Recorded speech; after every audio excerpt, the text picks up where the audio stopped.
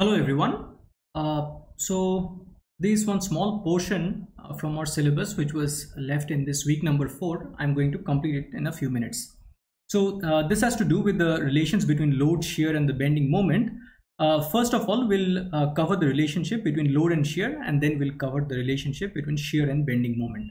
So we have a simply supported beam here. It could have easily been a cantilever beam. It doesn't matter. So we have a beam, and over which we have a general kind of distributed loading given by this W. When I say general kind of distributed loading, it means that W here is a function of the variable which will be representing the longitudinal axis. Okay, so suppose we have X set along this longitudinal axis, then W is a function of X. All right.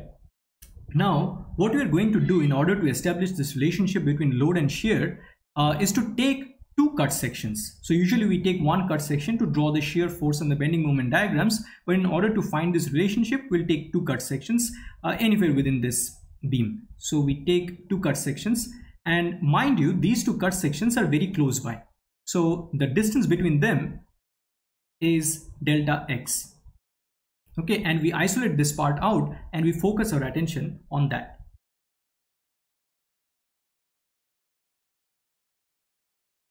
It's like this. The loading will be something like that.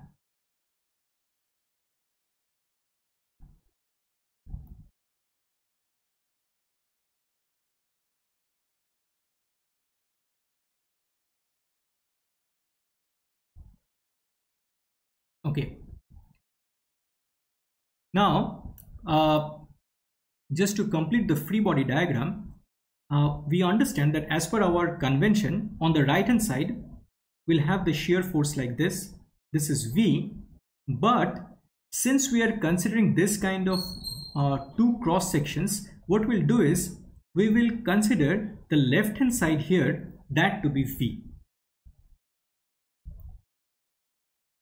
This to be V, and consequently, we'll say that on the right hand side, it is a slightly different value given by this V plus delta V.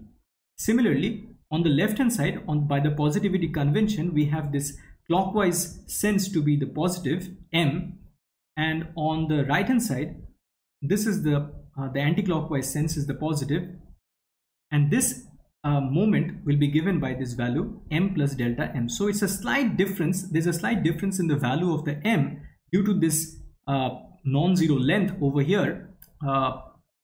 As we go across this distance delta X. So this is our free body diagram. What we'll do first of all is to do a force balance in the vertical direction.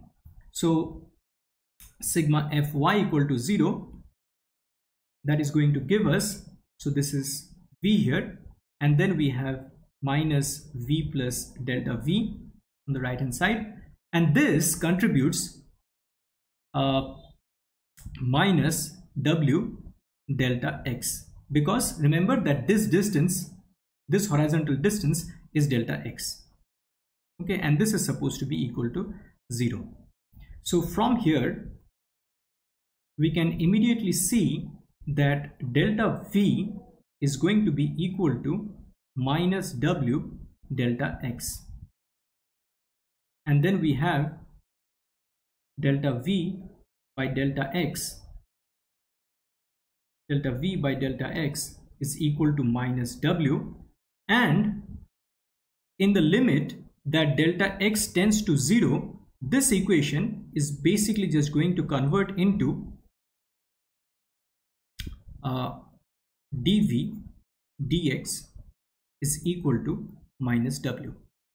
That's all there is to it.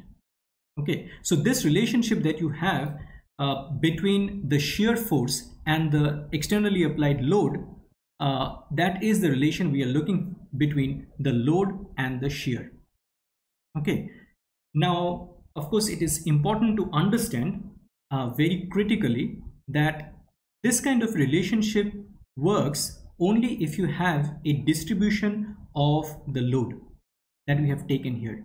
Had it been instead a concentrated force, okay, so had it been a concentrated force, we would not have been able to write an equation like this.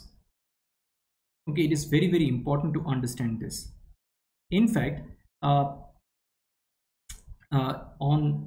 the last class of week number 4, I had mentioned while solving the problems and drawing one of the shear force diagram that whenever you have the presence of a concentrated force on a beam, whenever you have a concentrated force, as you move across that concentrated force from left to right, there is a jump. Okay, there is a jump in the shear force, in the value of the shear force. That jump means that first of all, there is a loss of continuity, and if there is a loss of continuity, certainly the dependence of v with respect to x, it is not going to be continuous. It means that it is also not going to be differentiable. So this kind of relationship where you have dv dx, that doesn't make any sense for that kind of a jump situation. All right, so it works only for this w, which is why this relation is very useful, but with some restriction which you have to understand. Okay, so you cannot go about arbitrarily utilizing this even if there is a concentrated force. Next, we are going to consider the moment part. So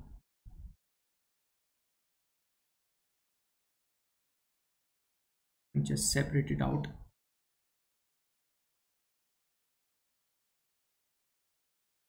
So sigma m is equal to 0. So again, looking at this free body diagram, I'll have and let me take this anti-clockwise sense to be positive. I'm going to have m plus delta m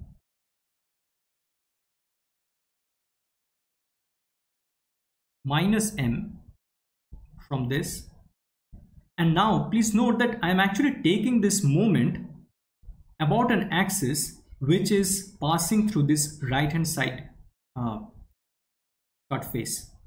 Okay, I'm taking the moment about an axis which is passing through this right hand side cut face. So the contribution that I'm going to have from the shear forces will be only from this one, the left hand one. The right hand one, v plus delta v, that is actually going through this axis, so it is not going to contribute. The moment arm is 0 there. This sense will be clockwise, so it is minus v delta x. And finally, the contribution from the w, you can understand that because this delta x is very, very small, for all practical purposes, this w can be considered to be practically uniform here. And so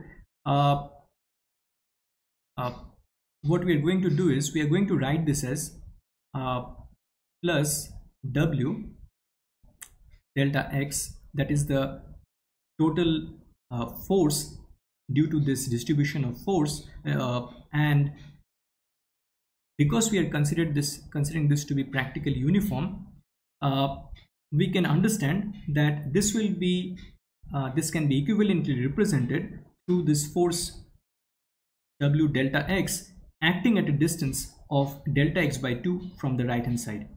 Okay, so what I mean to say is that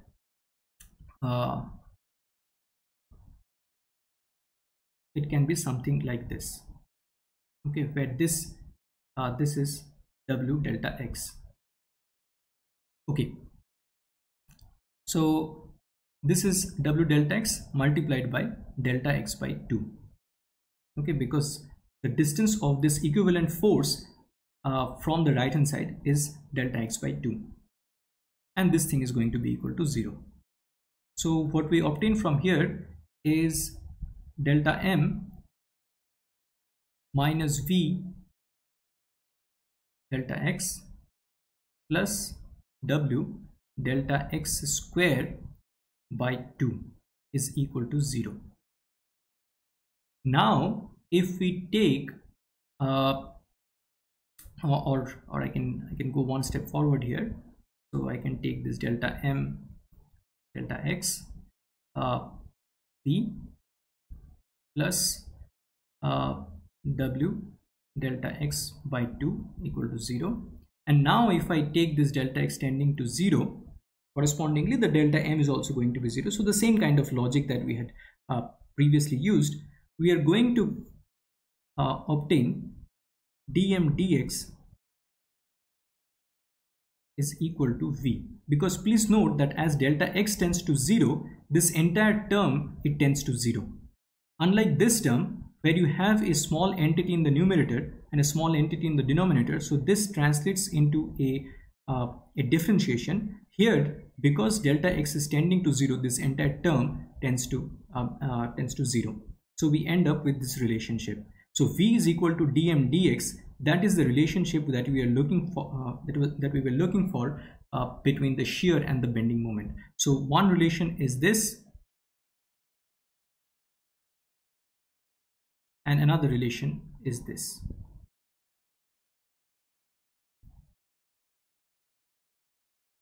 Okay, and again you note that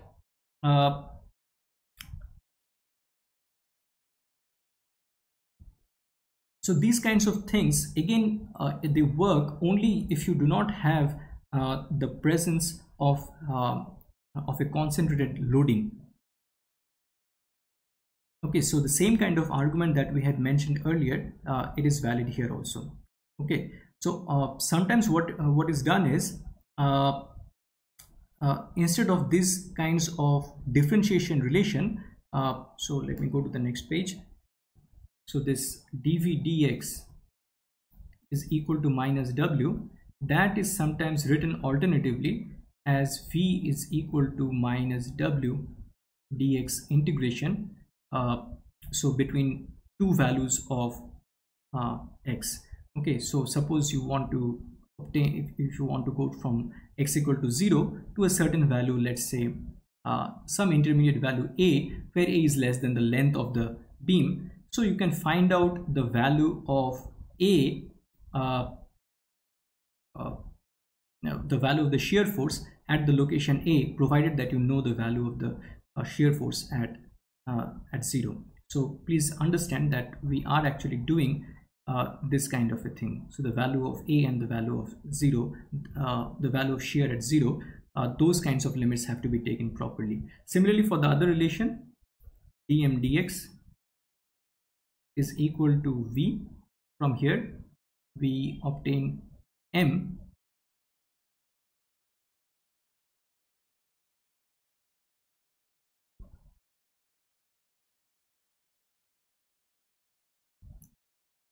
Okay, so we have this again, this relation again, and these kinds of relations are sometimes useful provided that we are working under that restriction that everything is nice and smooth, you don't have any concentrated loadings or anything.